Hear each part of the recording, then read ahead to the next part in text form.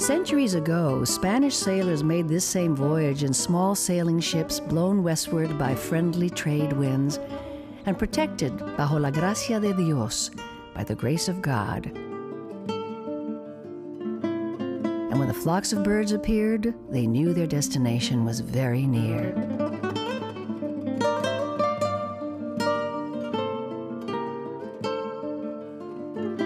Not just any destination in the New World, but the jewel of Spain's colonial ports, un puerto muy rico, a very rich port. Every time I see the great fort at the head of the harbor, I know I'm home.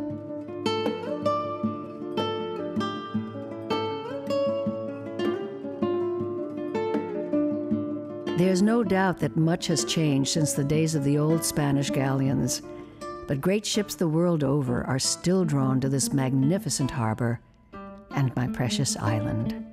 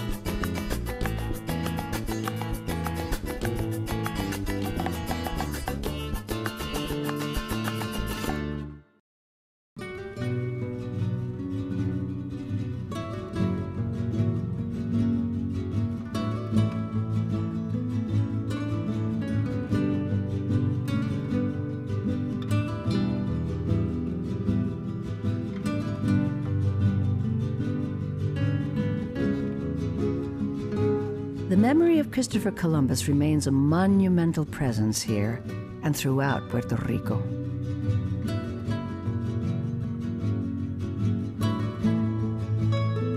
When Columbus claimed the island for Spain on his second voyage to the New World in 1493, he claimed it for the Church of Rome as well.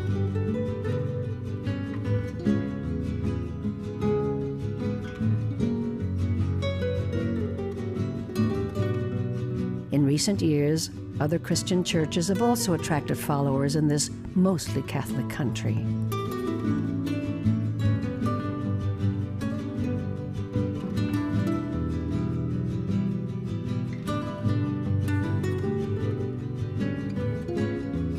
After church on Sunday morning, the vast field behind El Morro is filled with children taking full advantage of the continuous trade wind breezes.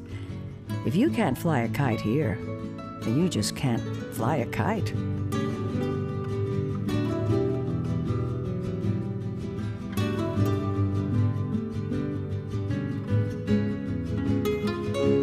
The modern fountain of our roots reminds us that we are really three people blended into one. Una grande mezcla. First, the Taino Indians who populated the island for thousands of years before Columbus arrived. Then, the West Africans who were forced to labor as slaves for centuries on the vast sugar, tobacco, and coffee plantations. And the Spanish, who ruled the island until it finally gained a measure of its independence. Three proud people in one.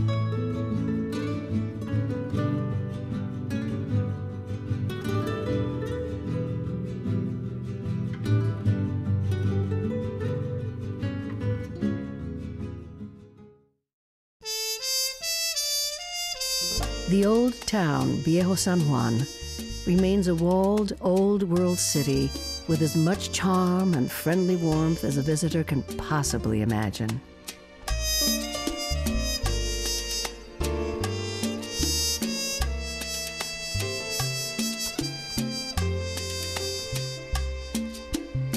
No place touches the hearts of Puerto Ricanos quite like the old town. And when I hear the strains of Mi Viejo San Juan, I know I'm home.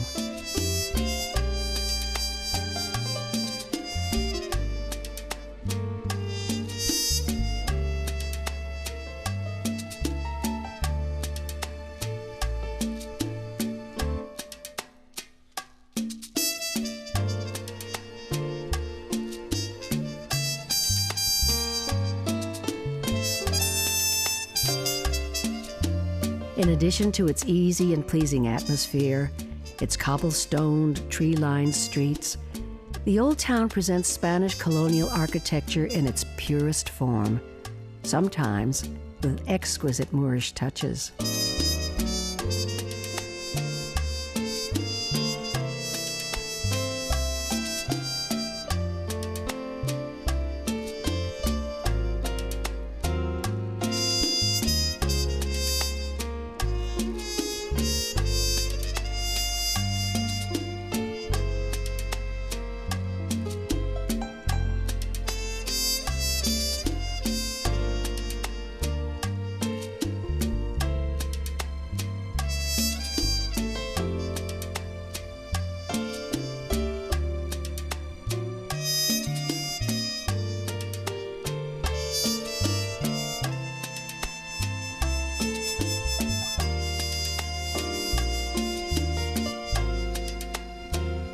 On a peaceful afternoon, it's as though these streets begin to sing sweetly in your ear.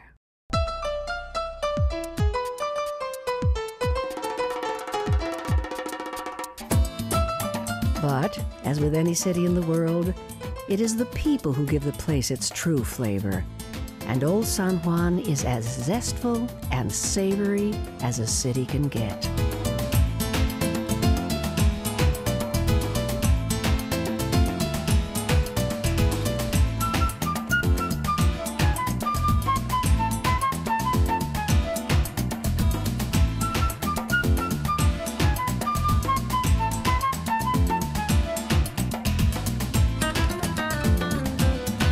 The passionate political debate here is whether Puerto Rico should choose to become the 51st state of the Union or become completely independent of the U.S.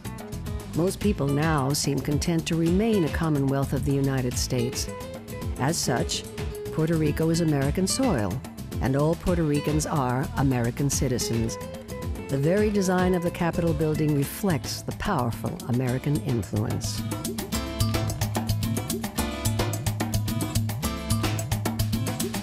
Viejo San Juan is actually a tiny island attached to the larger island by bridges. It is only a small part of a sprawling, modern city. Various districts comprise Greater San Juan.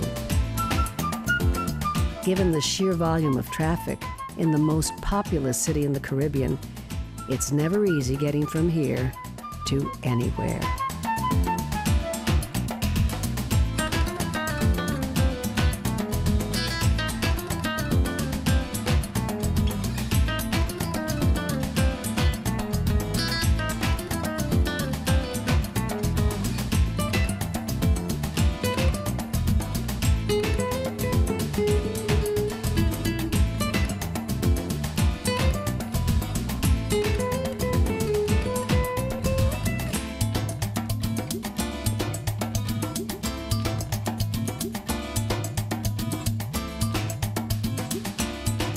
In newly developed Atorrey, corporate buildings are beginning to give the city the look of many other financial centers in the modern world. Some like to call it progress.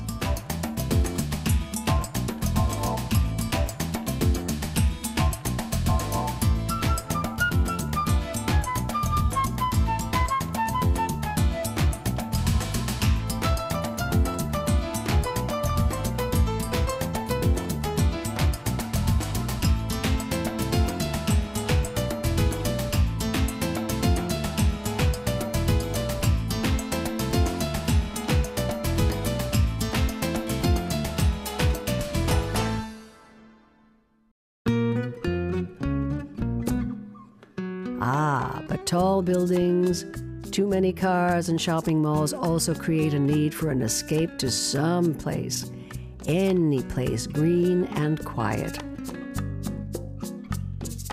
And San Juan has managed to preserve quite a bit of it.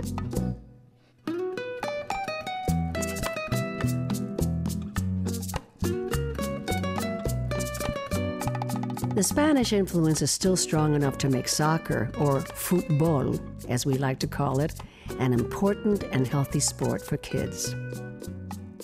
But it is American baseball that is the true sporting passion throughout the island. Wherever you travel on the island, you will always find a baseball field and boys trying to become the next Orlando Cepeda or Roberto Clemente. The great Clemente is venerated almost like a saint. He died on New Year's Eve of 1972 when the cargo plane he had loaded with humanitarian aid for Nicaraguan earthquake victims crashed right off Isla Verde. Roberto Clemente was only 38.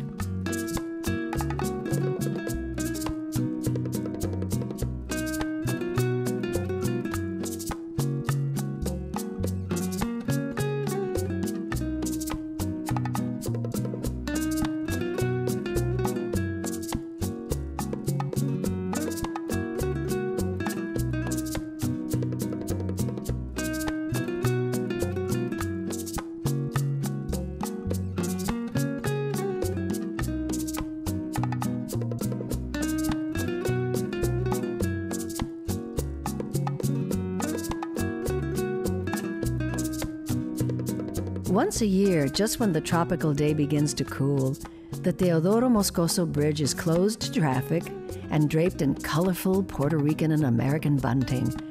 The toll plaza is filled to overflowing with 11,000 runners. This is the famous San Juan 10K race, whose slogan is, "Run it or walk it, but don't miss it."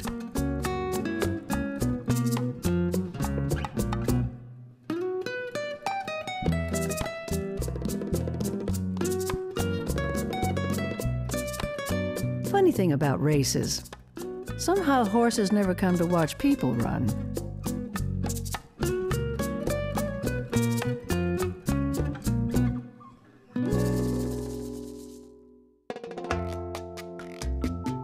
Many of San Juan's best beaches are here in the Condado, the district of glamorous hotel resorts, flashy casinos, and fine restaurants.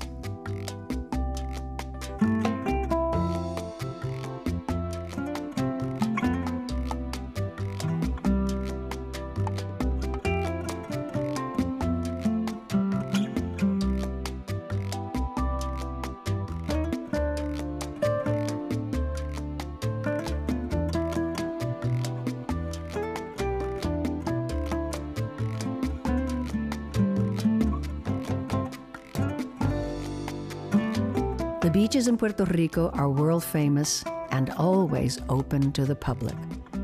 People are drawn to whatever beach setting suits them, and everyone manages to be cooled equally by the soft winds. Puerto Riqueños far from home often say the sweet breeze, like an island kiss, is the thing they miss the most.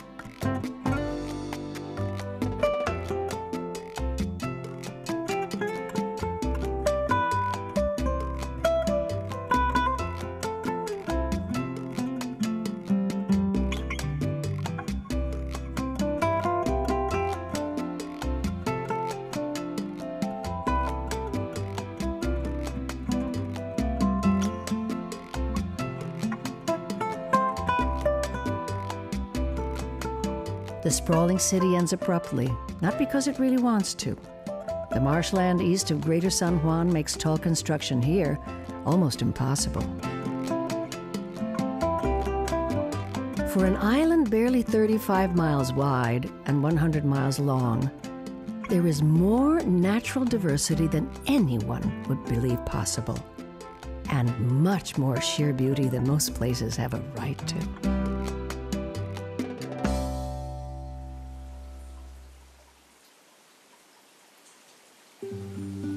This is the only rainforest in the U.S. National Forest System and a natural treasure.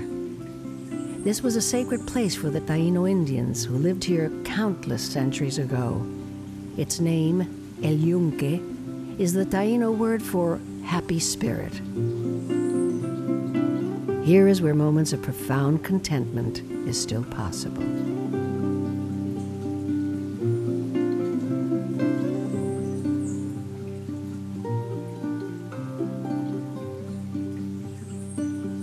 Wild orchids, hibiscus, and bougainvillea grow in rich profusion.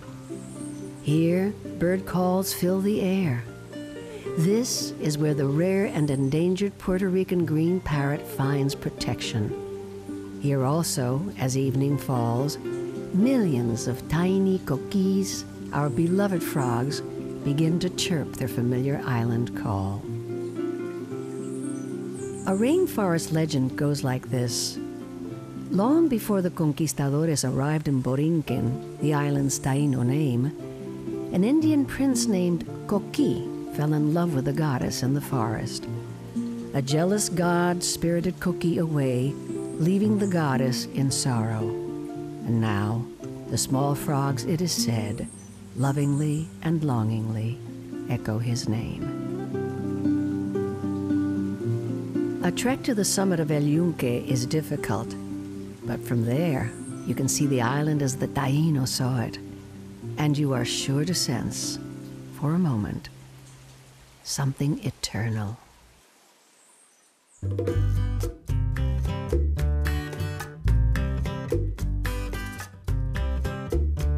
At Fajardo, the lighthouse is still a sentinel at the northeast corner of the island. The nature preserve that surrounds it is like a Scottish moor. However, this is Puerto Rico, so the sea is cobalt blue and the sunlight streams continuously.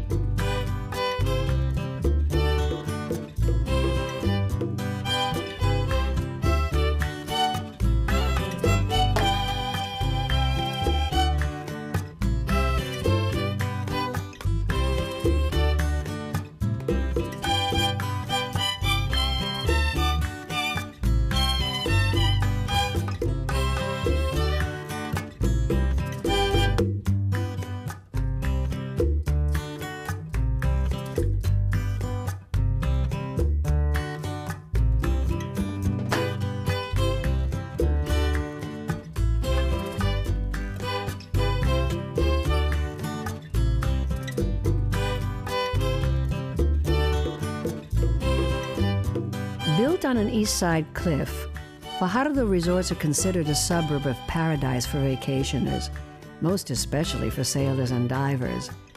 The tramway takes visitors down to the sea and awaiting boats for trips out to Las Cordilleras, the small offshore islands, and to much larger Culebra and Vieques as well.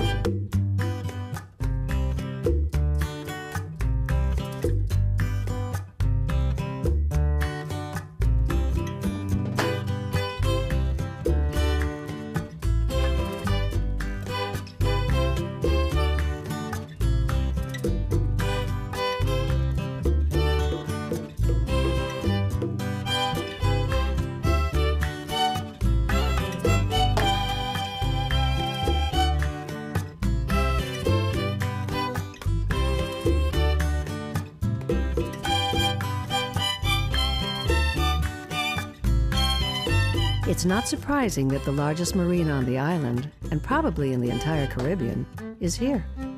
1,100 boats find anchorage in this sheltered cove.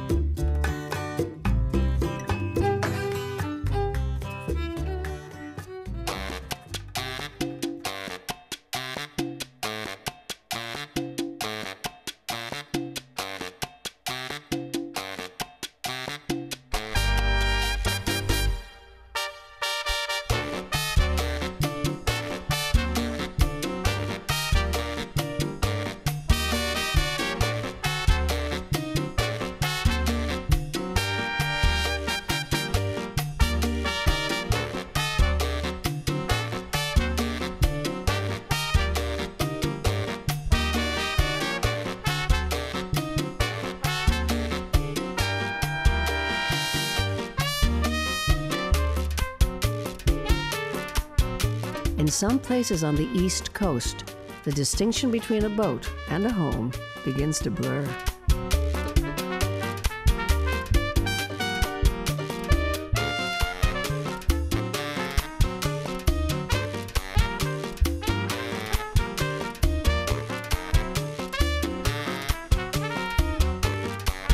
In other places, it looks as though the glamour of the French Riviera has come to Puerto Rico.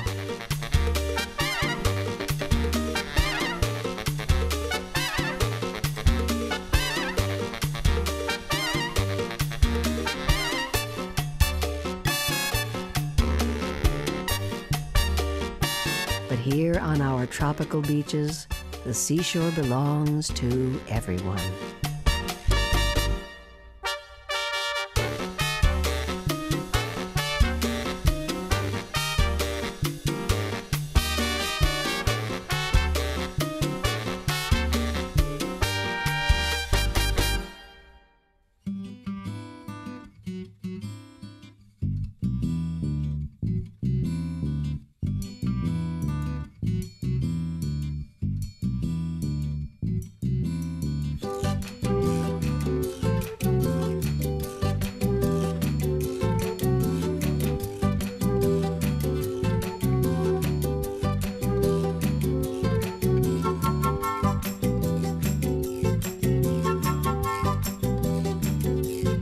This is a very strange place, reminiscent of a Hollywood science fiction movie. Formally, it is Cayo Santiago, but everyone here calls it Monkey Island, La Isla de los Monos. In the late 1930s, a team of university scientists thought this would be an ideal place to do research on rhesus monkeys for human medical purposes. 500 of them were let loose in the small island. Now, the cries of 1,200 of the creatures echo eerily through the trees.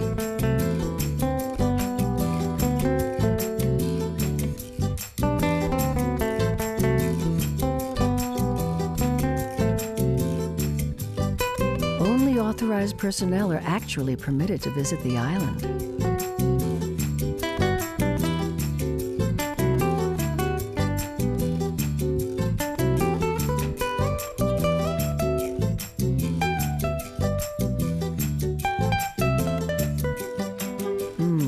Strange. Very strange.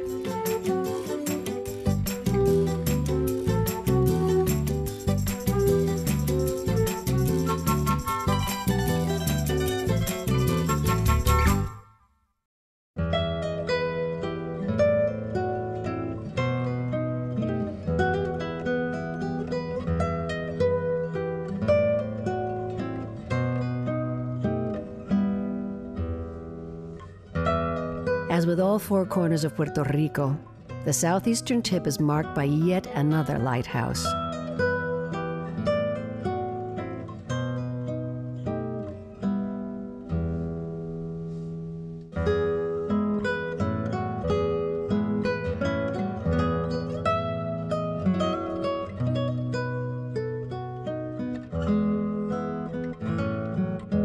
Moving inland off the southern coast over the flat farmland below the mountain chain known as the Cordillera Central are the small farms and grazing land of the Jíbaros, family farmers whose devotion to the land is legendary.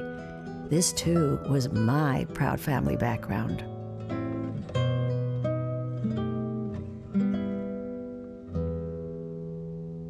In the not-too-distant colonial past, this land was primarily sugar plantations run by slaves taken against their will from their villages in West Africa. There's more than a little shame in this period of the island's history. The plantation owner's hacienda may have once occupied this site.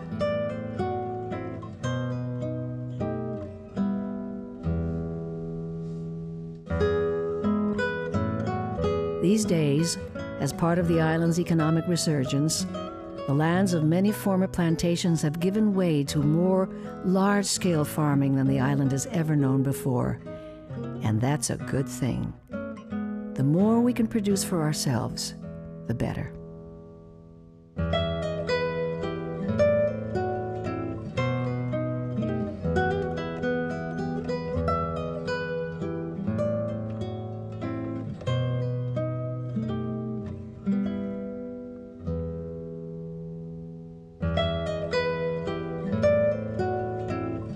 This town was built by sugarcane.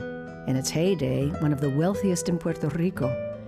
But it was also called the City of Witches because the slaves practiced santeria, a blending of their magical West African beliefs with Catholicism. Even now, craftsmen carve small idols, santos, that are said to have mysterious spiritual powers.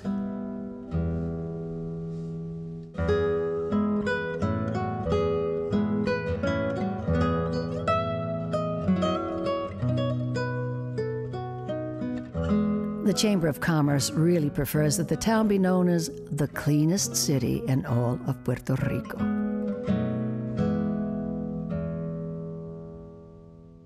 North of Guayama, the foothills of the Cordillera Central make for a pretty tough climb. The fact that so many rain clouds stay on the northern slopes of the mountain means that the land south of the highest peak stays very dry. Fires like this one, controlled or accidental, are entirely too common.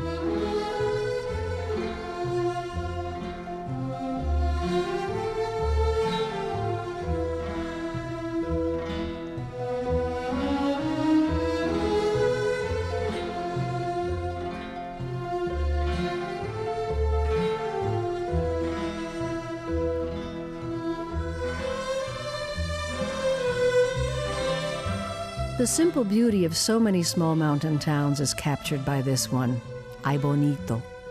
So named because when the valley was seen for the first time, someone exclaimed, "Ay, qué bonito!"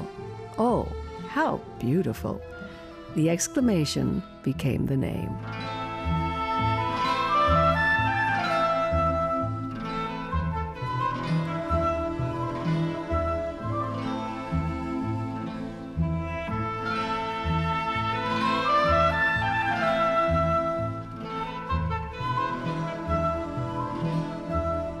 Less than 5 miles from Ay Bonito is a gorge in the central mountains 500 feet deep.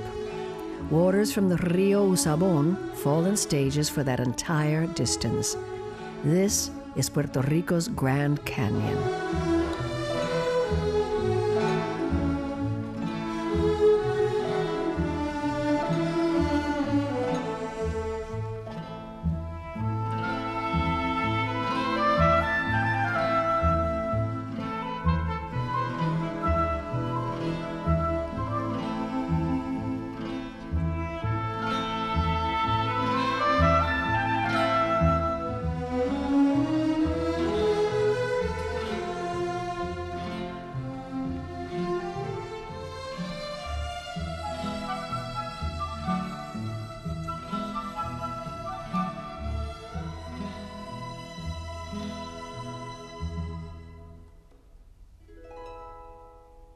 On the route from San Juan in the north to Ponce in the south stands a monument dedicated to Jíbaro families.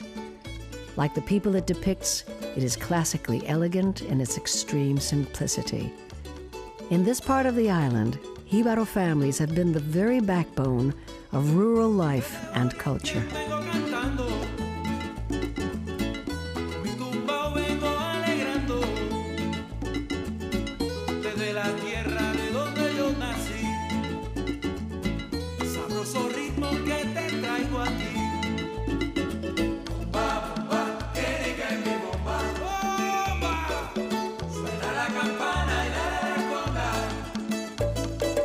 Modern highways have made travel a good deal easier, although it's obvious that someone around here would much rather be flying.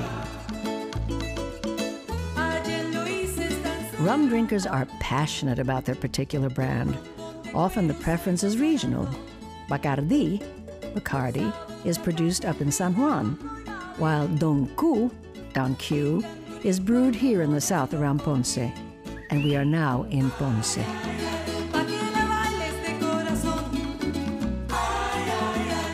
Ponce, named after Ponce de Leon, is Puerto Rico's second largest city and prides itself on its southern gentility, even though its symbol is a ferocious leon.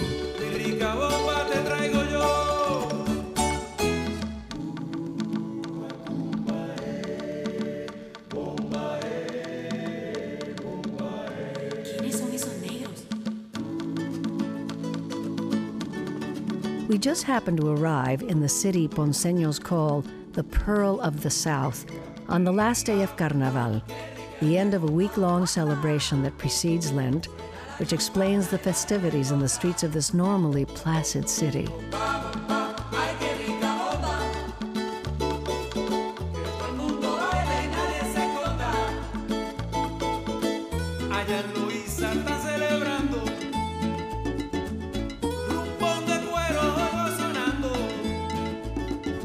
At midday, during most weeks of the year, this is the quietest, most unassuming, and welcoming of Puerto Rican towns.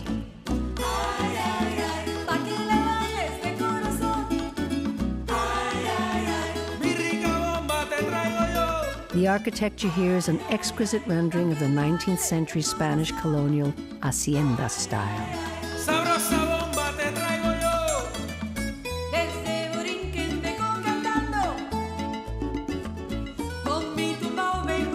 The center of Ponce, as with all cities here, is the large church, the first version of which was built as a small chapel by the Spanish in the 1660s.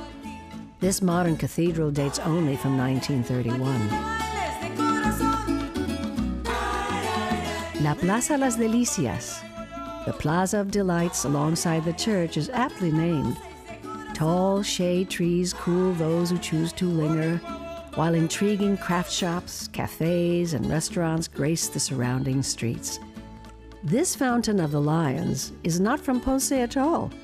It was rescued from, of all places, the 1939 New York World's Fair.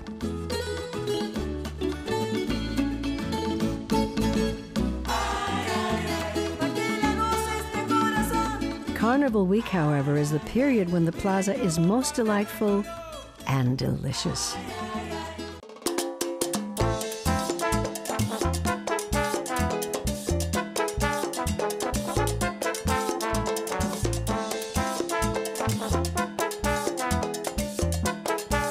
Elaborate papier-mâché masks, a folk art for which the city is renowned, worn by Ponce's Vejigantes, the mischief makers, create a devilishly colorful atmosphere during Carnaval.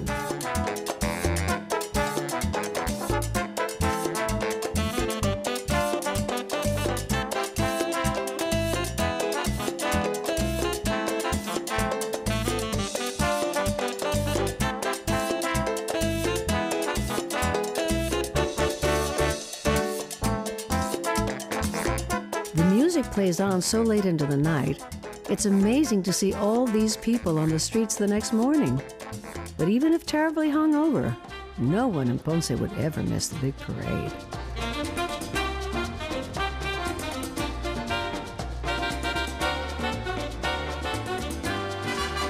The barrios or neighborhoods compete with their own decorated floats, marching bands, and grotesque gangs of homegrown Vejigantes.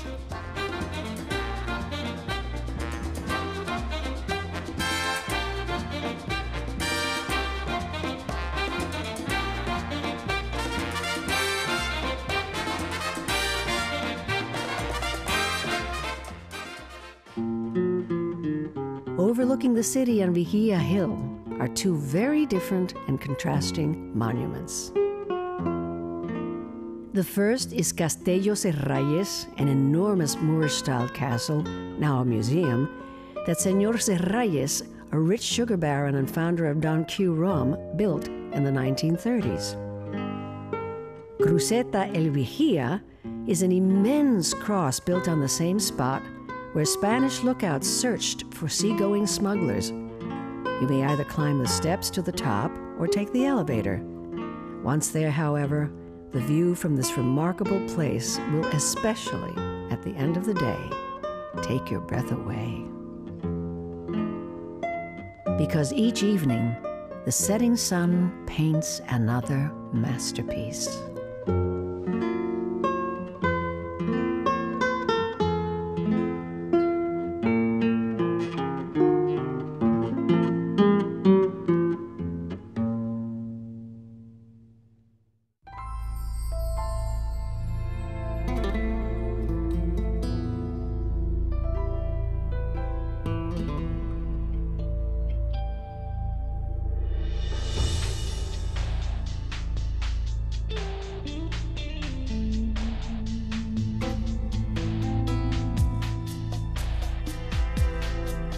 Amidst the Cordillera Central, close to the geographical center of the island, is Serra Puntas, the top of Puerto Rico at almost 4,500 feet.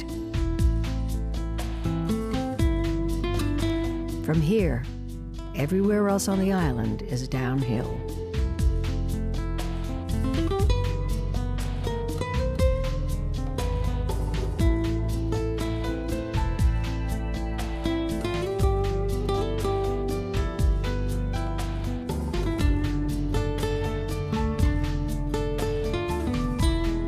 Guanica itself isn't especially impressive as coastal towns go, but the 9,200-acre national forest that surrounds it really is. It is designated a United Nations Biosphere Reserve. Towering desert cacti are among the 700 species of plants. 100 varieties of birds have settled here as well.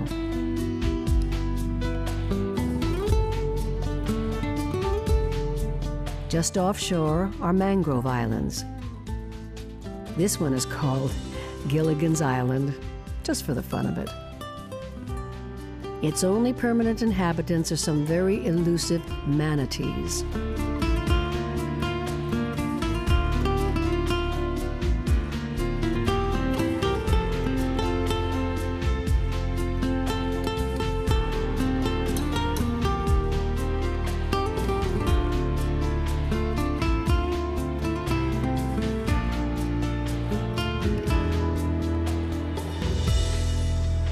The Cabo Rojo Lighthouse tells us once again that we are turning a corner of the island and heading up the far western coastline.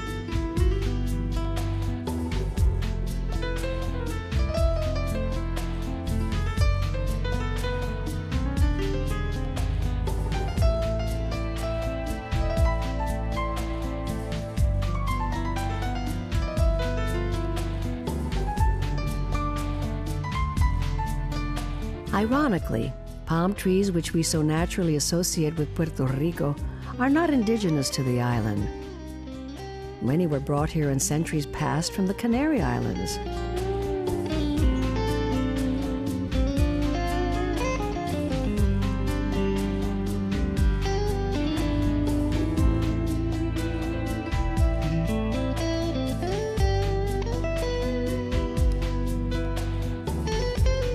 Named after an old Taino chieftain whose name means place of the great waters, Mayagüez, once a great tuna fishing port, is still by far the largest city on the West Coast.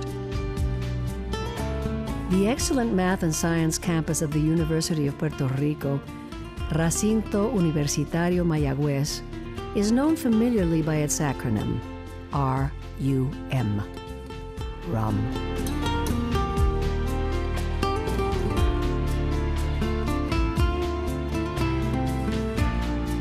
And once again, the central square is, of course, called Plaza Colón.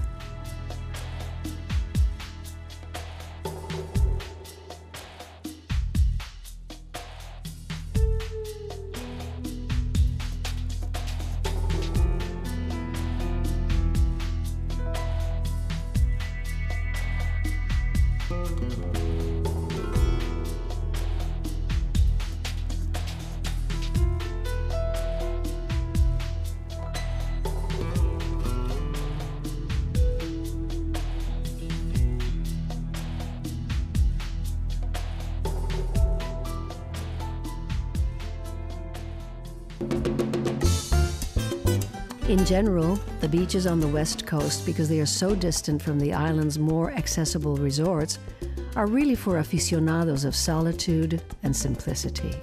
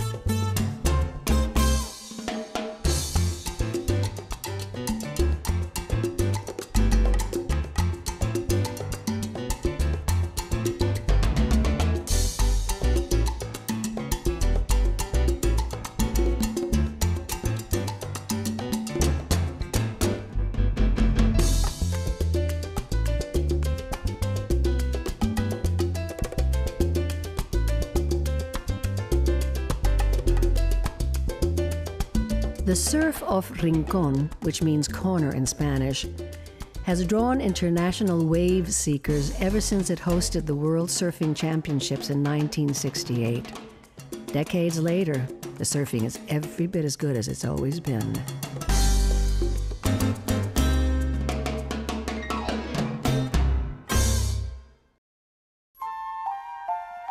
Although up around the Rincón Lighthouse, where we turn the last major corner of the island, the surf is considerably rougher than anywhere else.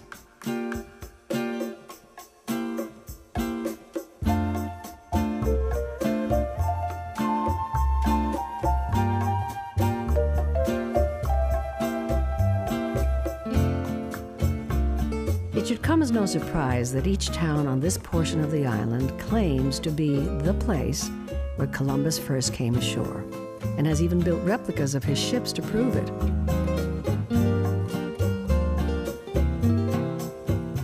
Most scholars, however, believe it was very near here, in Aguadilla.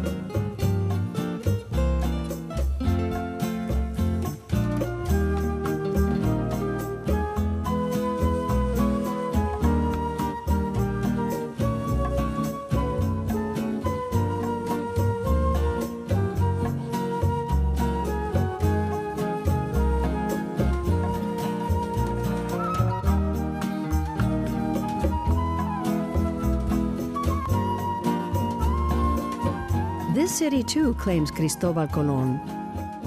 Arecibo is, more importantly, the gateway inland to the Parque de las Cavernas del Río Camuy. These strange-looking outcroppings contain one of the world's largest cave networks and the third longest underground river in the world.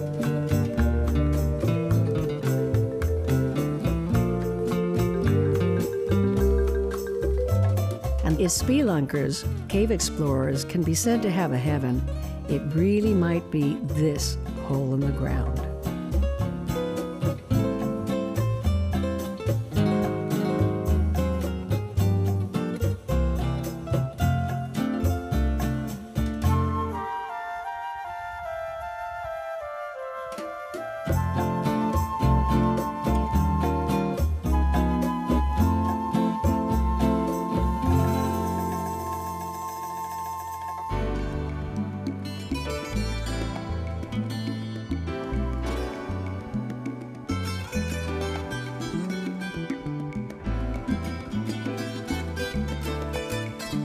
In the movie Contact, which was filmed at the Observatorio, an extraterrestrial message was received here.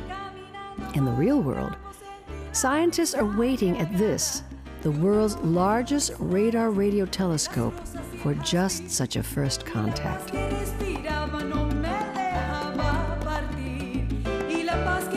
Archaeological signs of the pre-Columbian Taíno presence are everywhere on the island.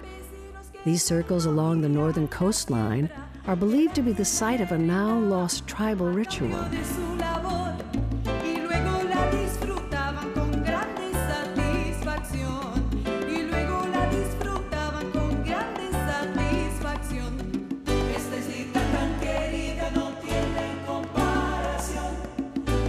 Wave patterns at the picturesque beach known as the Seashell break and spread in perfect arcs.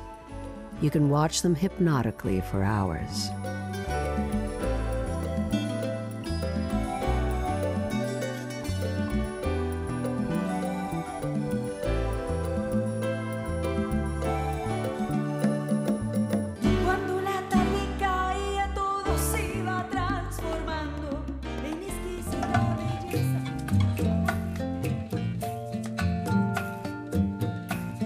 Heading Heading back towards San Juan once again, we come to Dorado and the prime beachfront property developed by Lawrence Rockefeller in the mid-1950s.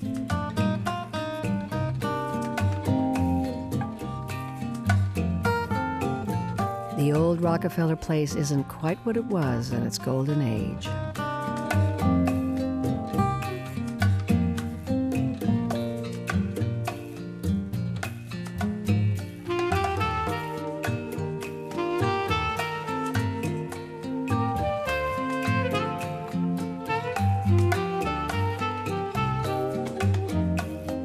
New wealth has made Dorado a fashionable place once again, as you can tell by the latest generation of dream homes.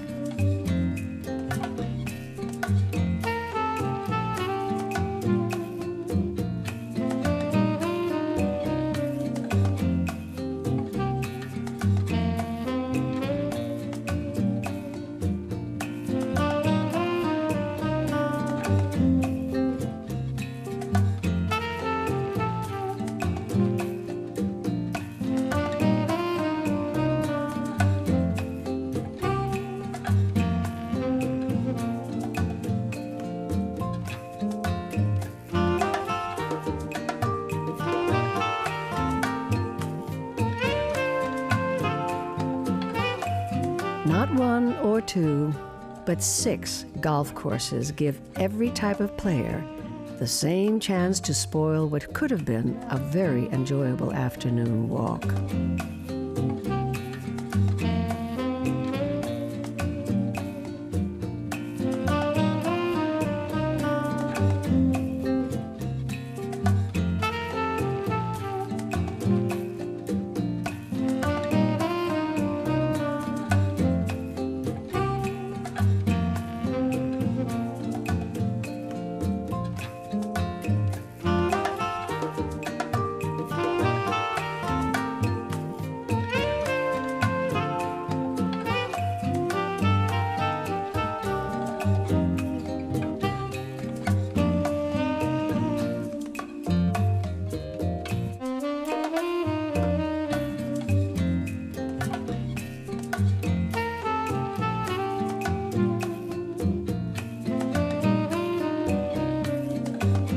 Evening settles slowly and softly over Viejo San Juan.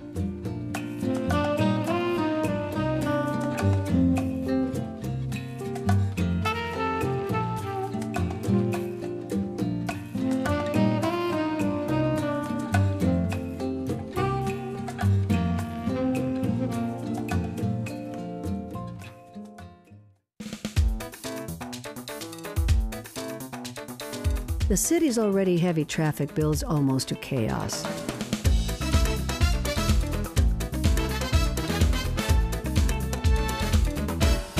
With people returning to their homes after a busy day, while others might be coming back into town for a late meal, a visit to the casino, or to a salsa or reggaeton club.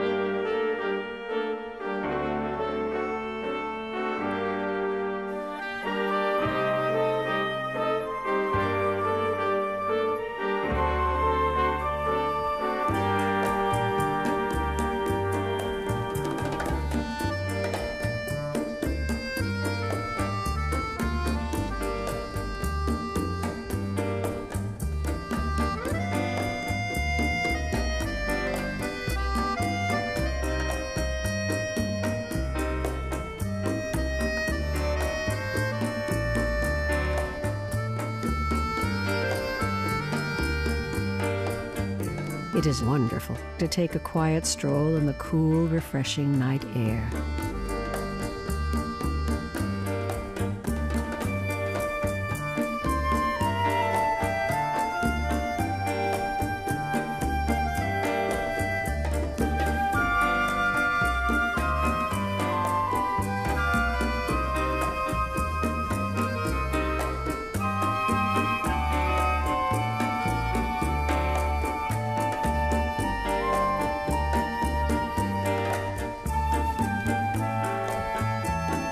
For visitors who have almost run out of time, it is the hour to return again to the cruise ship.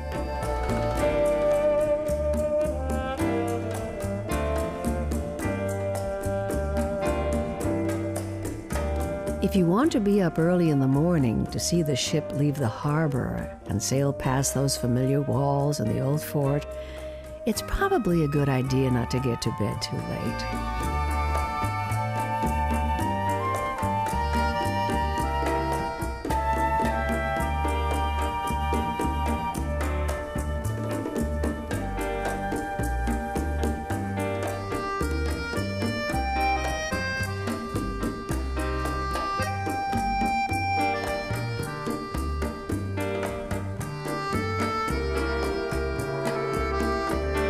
And it will be hard, it always is for me, not to become too sentimental about having to leave again.